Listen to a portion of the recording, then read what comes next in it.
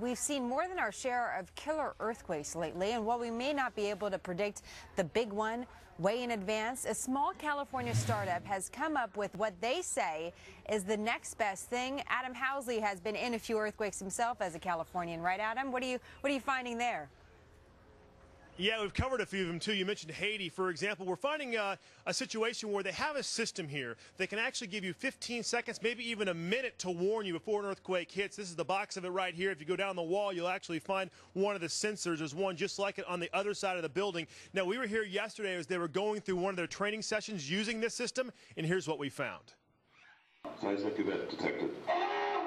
Seismic event detected. 30 seconds after this alarm goes off, a major earthquake will hit this fire station and the community around it.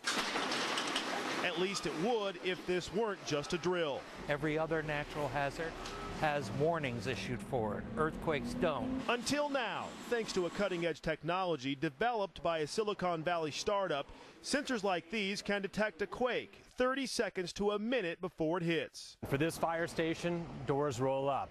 For a school, an alarm might sound.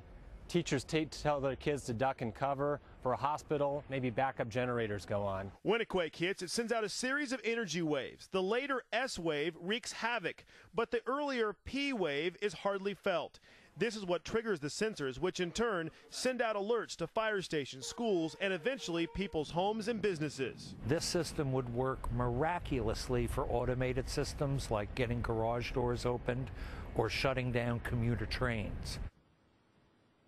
Now, Jenna, a couple things to take in note. First of all, they're working on a mobile system, not yet ready, but potentially that could be taken with crews, for example, when you go to Haiti, when we covered that quake, and there's search and rescue teams in the rubble. It could detect an aftershock of major magnitude and get those people out of there. 15 seconds would save a lot of lives. And secondly, when we talk about earthquakes, everybody always says California. You know, we felt them here. You felt them, of course, when you lived here.